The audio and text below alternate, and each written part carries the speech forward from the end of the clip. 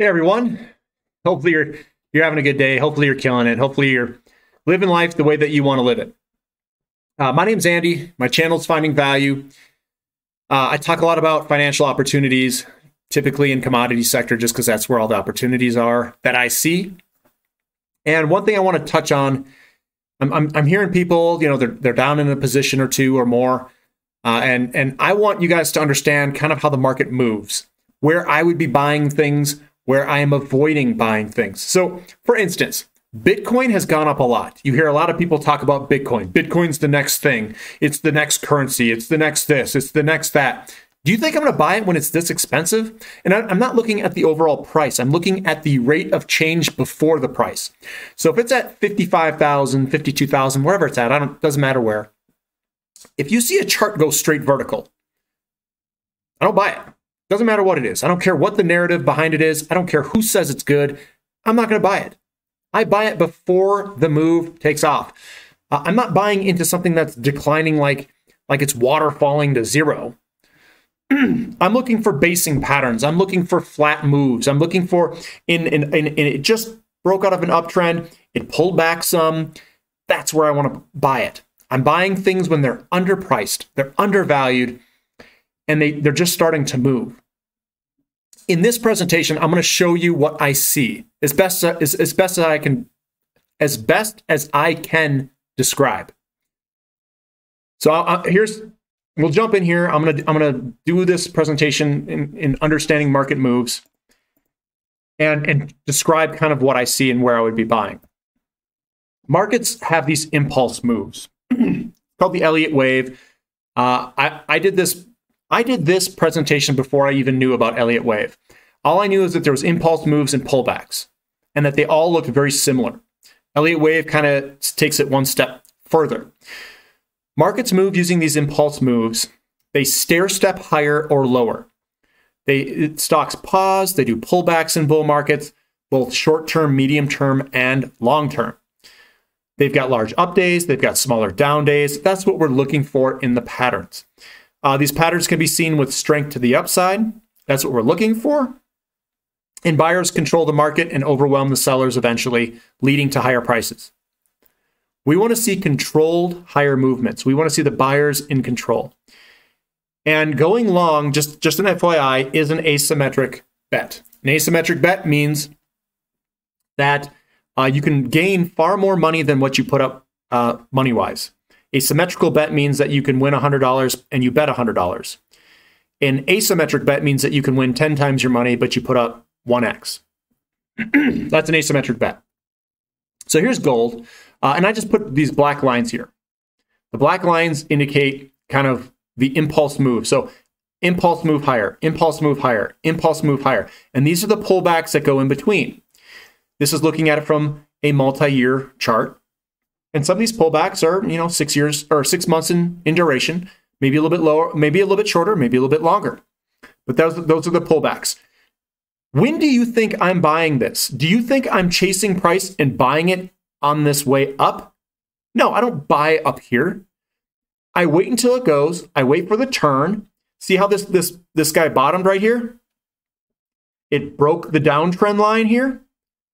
I'm buying right here. I'm loading up. And then I wait. I wait. Downtrend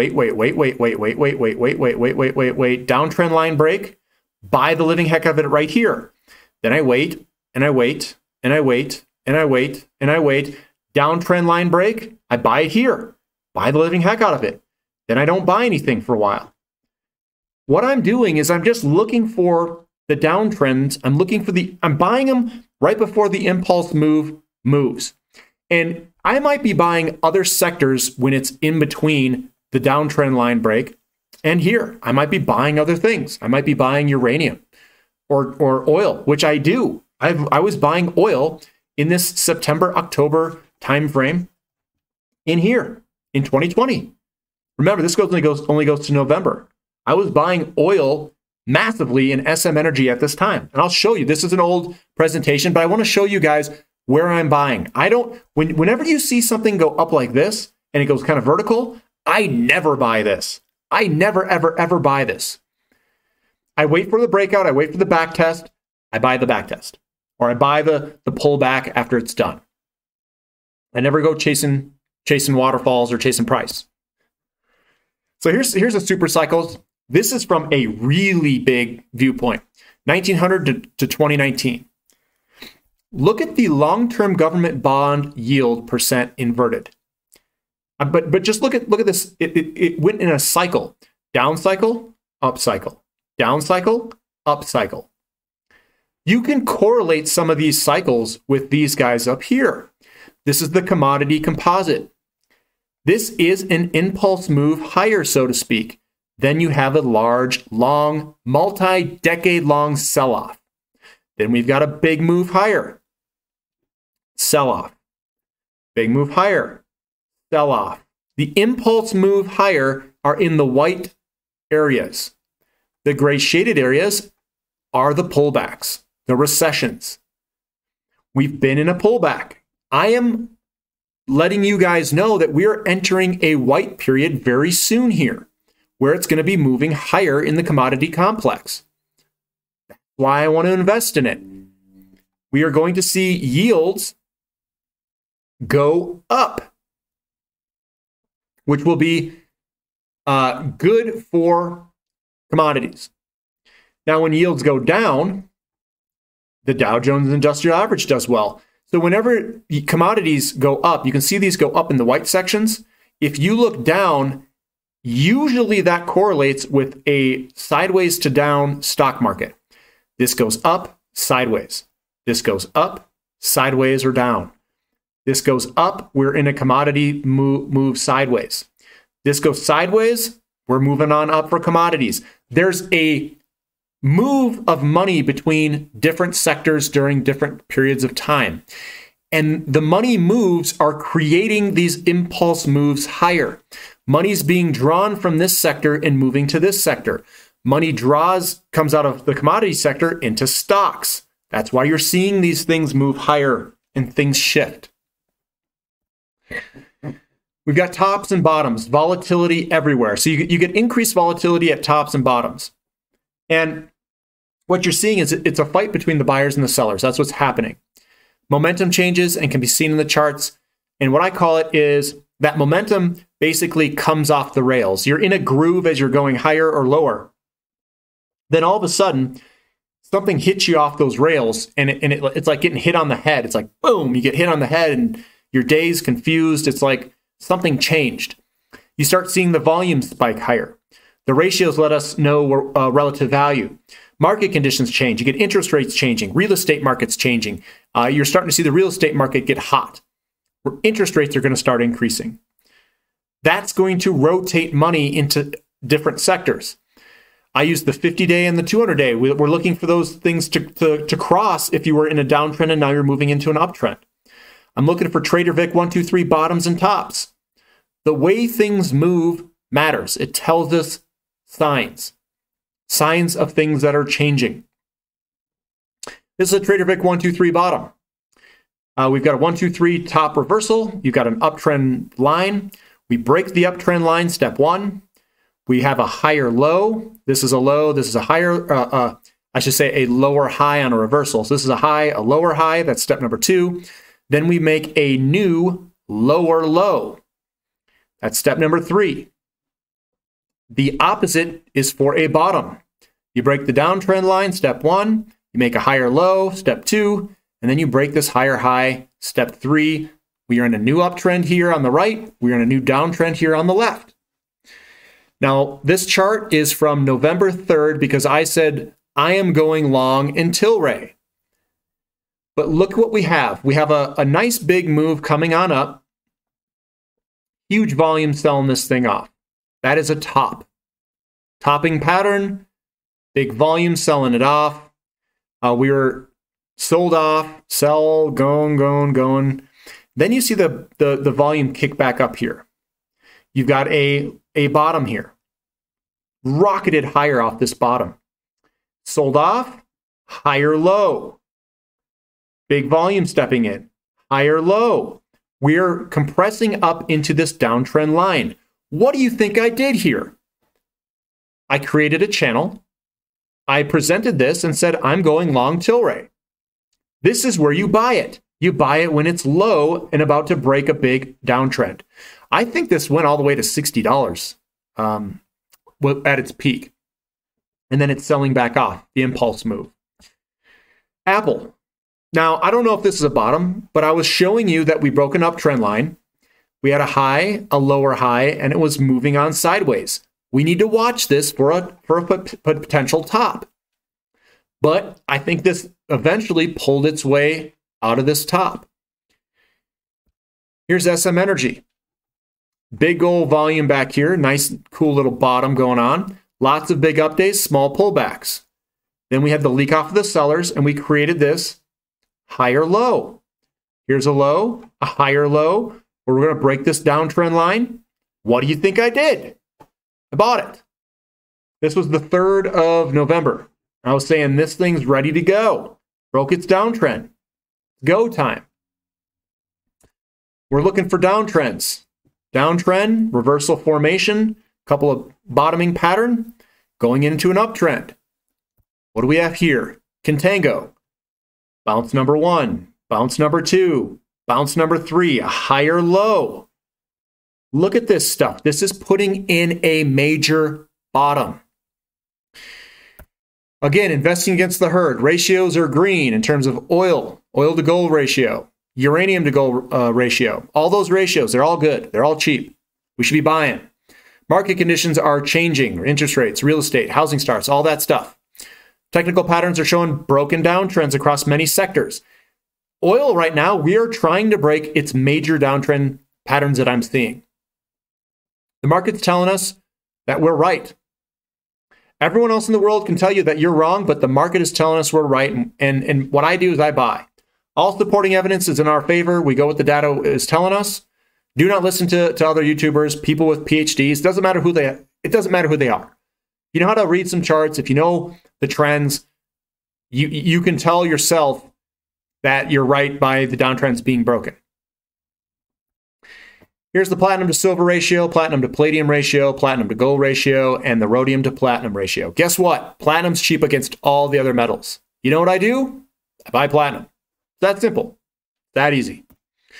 Dow to gold ratio. Now, remember, this was back in November that I did this presentation that I'm trying to share with you guys on what I was doing, why I'm buying some things.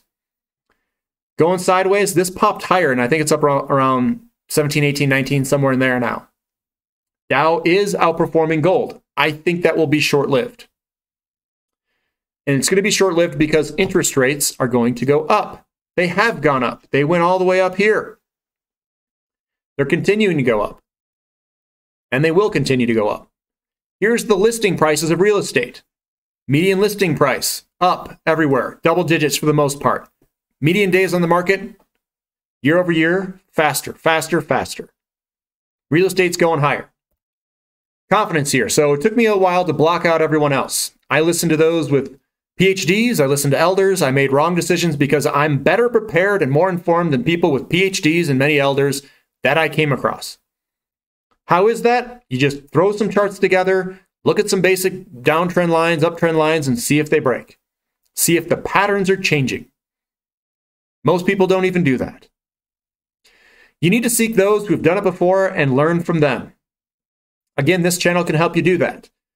You find out that most people don't know deek about anything. Verify your thesis and strategies with data seen in the market. Look for confluence, the merging of many things. And again, this is when we want to be buying. We want to be buying the stealth phase and awareness phase. We don't want to be buying in this mania phase. You're chasing the stock. You're FOMOing it because you're going to get caught in this big old sell-off. Right now, we are in this stealth and awareness phase in most of the companies. 2016 was the absolute bottom. Give it a couple of years. We're right in this area in here. We're about to take off. So this was an older presentation I wanted to revisit. Markets don't move straight up. And what they do is they pull up, they pull back. I buy on the pullbacks. I don't buy when they've gone up quite a bit. If you guys are chasing things, catch yourself. Be patient. I mean, don't chase price. Just because you see something go up, just because you see a downtrend break, I may be I may be showing you guys like downtrend breaks. Watch my hypothetical portfolios, where I'm adding things. Why am I adding it? Some of them you may think that I'm crazy. You're like, this guy's, it hasn't even broken out of the downtrend yet. Why is he buying it? Listen to my explanations. The hypothetical portfolio I just looked at, it's up 33%. Now, I'm spreading it out. I'm using all the principles that I've talked about on this channel. I'm not chasing price. I'm buying it when things are down. Notice how I didn't buy everything off the bat. I'm slowly accumulating things into the portfolio. I'm buying things when they're down. I bought Norilsk recently that was down. I bought some of the gold royalty companies and mining companies. They were down, so I'm like, let's buy some. Buy it when it's down. When it looks like I see some strength, I'll add a little bit in. I want you guys to be successful. I really do. That's why I continue to go over a lot of these presentations. It takes time. You're not going to be perfect. It's going to take some time. It's going to take some losses sometimes to really correct yourself and say, look, I'm chasing price here. What can I do better? I'm always buying. I'm not buying into weakness. I'm not buying into weakness. I'm waiting for the bottom, and then I buy when I see strength. That's where I want to buy. Now, if it's a physical precious metal where they can't go bankrupt, it's not anything to do like that, I'll buy into weakness. I don't care. I'll buy it when it's cheap. When the ratio's cheap, I just buy it indiscriminately. Cheap ratio, I'm buying like heck. That's just what I do. I'm hoping these presentations are better preparing you guys for this. Now, if you feel like the day-to-day moves, the volatility is getting to you, step back, take a bigger picture view. You've got good companies. Most of you guys have really good companies. You may not have the ones that I own. McMoran, however you say it. Freeport's really good. Lundin Mining, all these different mining companies, a bunch of uranium companies, they're all good. They'll do fine. They'll do great over this next commodity bull market. We may see some short-term pullbacks. Use them as buying opportunities. If you're down in your portfolio, don't get down. Don't let it affect you. Look at the ratios. Stare at those ratios. Those ratios tell us value. Buy the value, the price will come. It may take a year or two. It may take 4 years.